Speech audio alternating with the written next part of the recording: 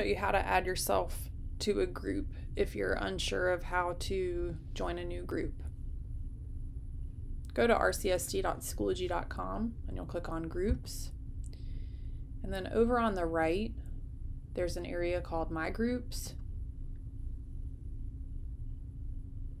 And then under Manage Groups, choose Join Group, and you'll input the access code that's been given to you. So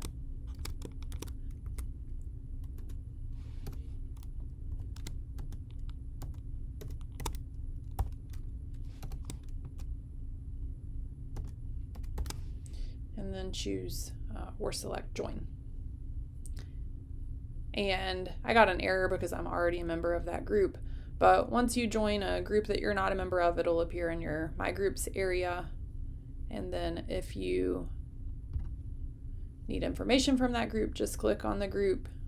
You've got a feed where you can ask questions, you can see the group members, and you can access resources.